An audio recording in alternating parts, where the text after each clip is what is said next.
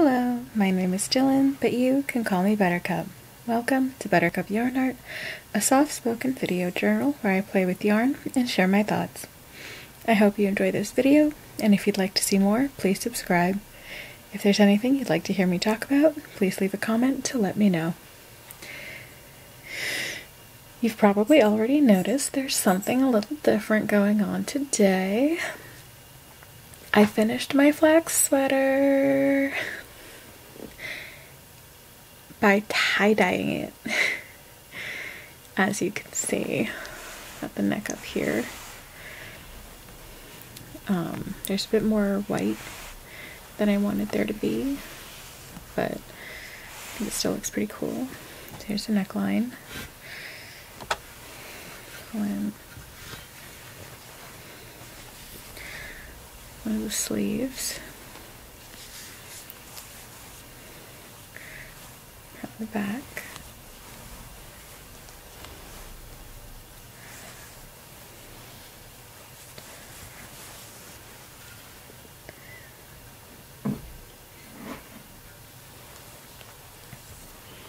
It's the back of the other sleeve. I decided this was the back because it has more white. You can see all over here.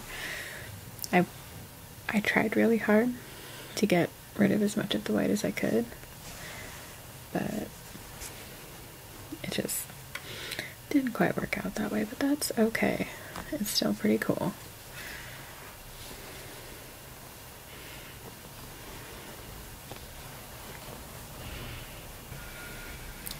Get the bottom up in here a little bit. See more. It's a big sweater and I've got limited space, but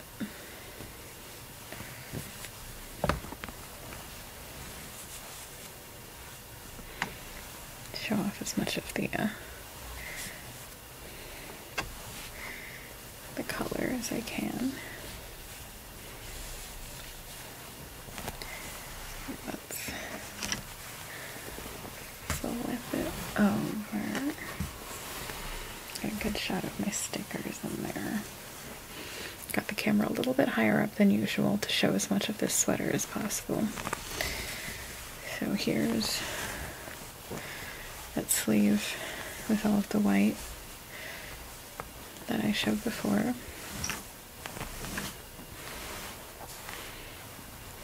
Over here, you know, and I didn't use a tie-dye kit.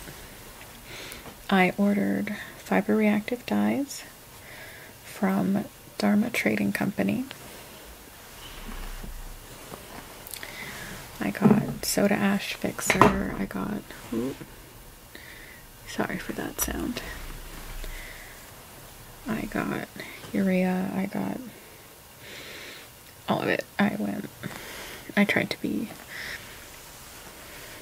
you know, as high quality as I could with this because I want these colors to stay as long as possible. And I wanted it to look as good as possible.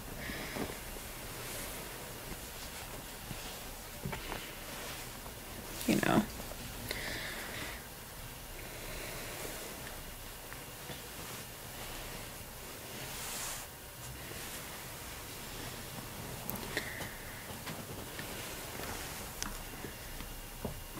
So, there's the sweater. If you follow me anywhere other than YouTube, or if you know me, you've probably seen the sweater already.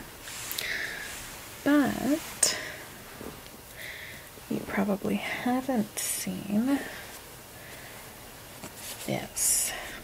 This, as it takes up the entire frame, is a blank that I knit up and dyed as a tester before I did the sweater.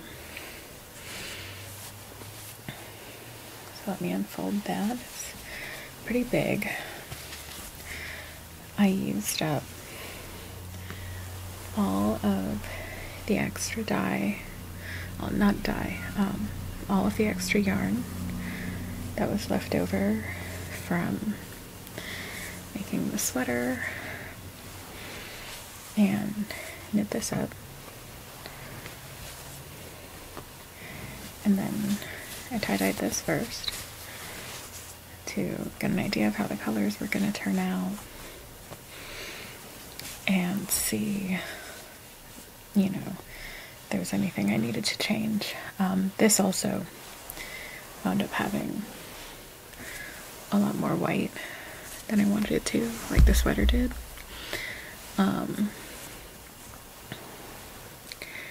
I wound up with the sweater trying to chase down as much of the white as I could, and I couldn't. I mixed up. As you can see, I have 3 colors of dye going on here. I have black dye, red dye, and purple dye. The purple dye wound up being my main color, so to speak. I wound up, for the sweater, mixing up 3 full bottles, 3 8-ounce bottles of the purple dye to chase down as much white as I could. You know, try to get rid of as much of it as I could. And I still couldn't get it all, no matter how hard I tried.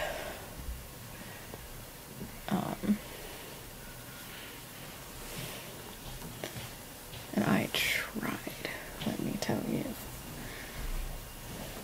So I'm going to fold all of this up and kind of use it as a backdrop today for the rest of the video. But the blank, what I'm planning on doing is using it. I'm gonna rip it out, and I have plans to make socks and a tote bag out of the blank.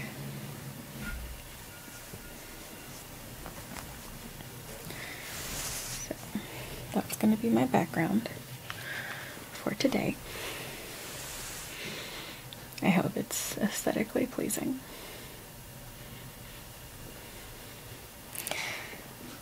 So that's that. That's finished. I'm very excited. I'm very happy with it.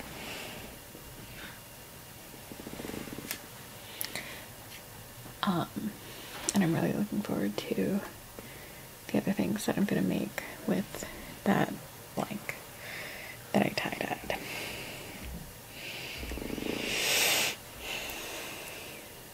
So, next up, I am still working on the Thunderclap shawl, which I have here. I finished the first garter rib section,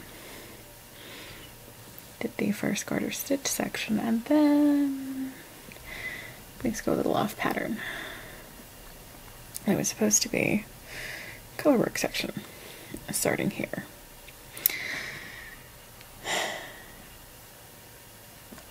I decided not to do the color work. I was really excited about the color work, but I did a few rows. I started it, and I wanted to rip the entire thing out and make socks instead, because I was not enjoying the process of the color work at all. I was not having a good time.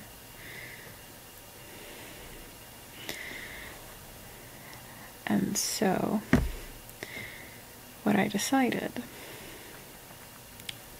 was that I would rip out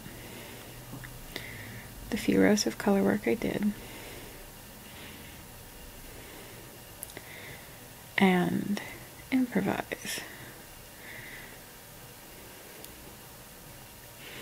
So what I'm doing now is more garter rib, and I'm going to do garter rib until I run out of the gray, the Oink Pigments Zoot Suit, and then when I run out of that, I am going to do plain garter stitch with the Crepe It Real, this color right here, until I run out of that. My original plan did involve doing this in a way. You know, I would do the color work, do the next garter stripe that the pattern dictated, and then I would do the garter rib until I ran out of Zoot Suit, and then plain garter until I ran out of Crepe It Real. That was my original plan. So I was going to go off pattern eventually anyway. But I did it sooner than I originally intended.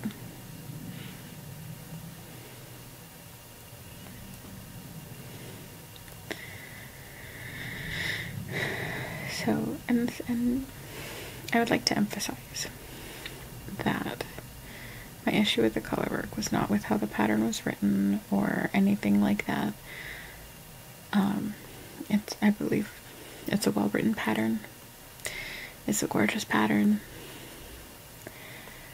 I just was not having a good time doing the color work, and I've done this pattern uses mosaic color work, which I've done before and which I have enjoyed.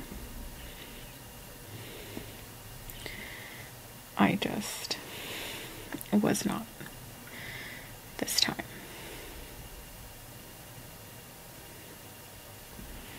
And it happens. So,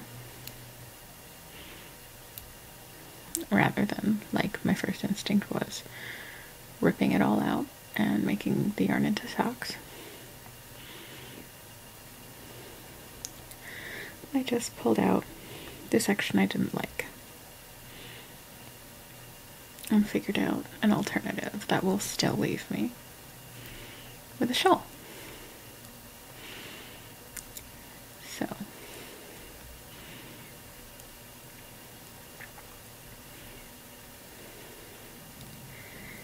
I talked before on this channel about improvising when crafting, and you know how I enjoy doing that and how I wish I did more of it.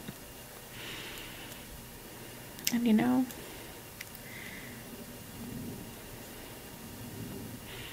it's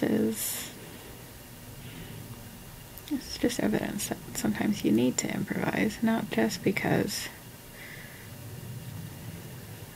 you want to feel a little more creative, but because sometimes you don't enjoy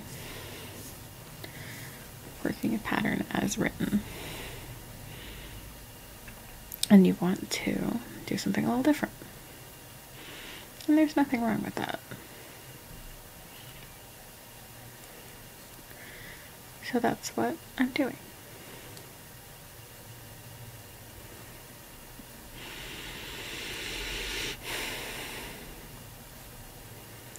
So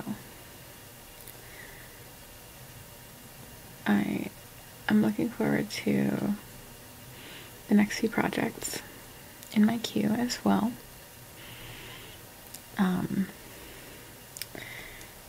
Totally Rad Jess and Nerdy Fibers are running a knit along for the sorrel sweater, right now. And I've decided that I wanted to do that.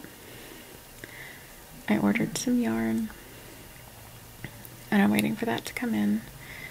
So I'm gonna keep working on the thunderclap.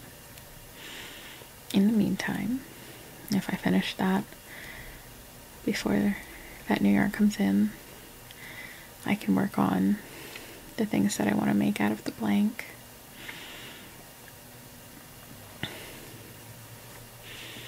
And I'll always have something to be working on.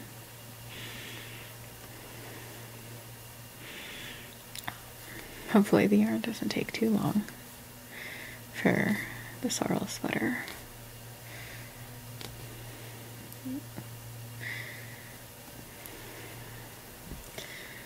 Because I really want to make that. But that knit along is running until June 20th. You can check out either of their Instagrams, which I have a link in the description to join that. I'll also find a link to the sorrel sweater. Put that in the description.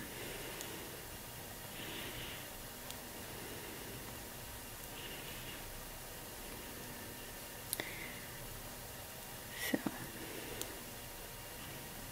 if you'd like to join in on that too, you can.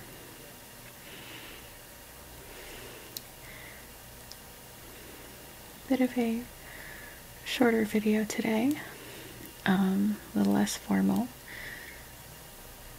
but I hope you enjoyed it nonetheless.